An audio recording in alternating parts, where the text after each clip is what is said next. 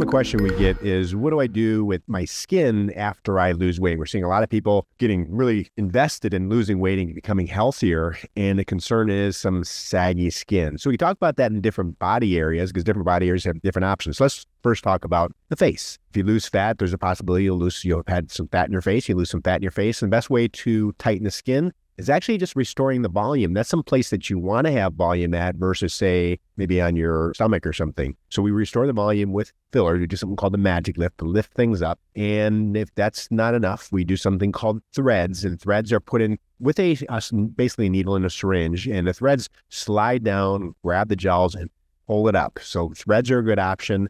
These are lifting threads to lift the mid and lower face and neck. The next step after that would be all therapy, which is an ultrasound procedure. There are other options as well. We have something called 4D facial. It's a laser, and we've used thermage in the past, but all therapy is most suitable for the mid and lower face after weight loss. And that's a procedure that uses high-intensity focused ultrasound that causes an injury in the area where we would do a facelift to cause the face to lift. And then lastly would be a surgical facelift. Now let's talk about like the arms or over the knees with some crepey skin. There's a few options for that as well. One is using something to increase the thickness of the skin, and we do something called biostimulation with a bone paste or something called Radiesse, which the chemical name is calcium hydroxyapatite. This is thinned out, we call it hyperdiluted, and placed underneath the skin, and it causes biostimulation. When the skin gets thicker, which causes it to tighten up, we might combine that with all therapy, all high-intensity focused ultrasound as well, get tightening of crepey skin. Same thing's done over the knees or in the inner arms. Now for the abdomen,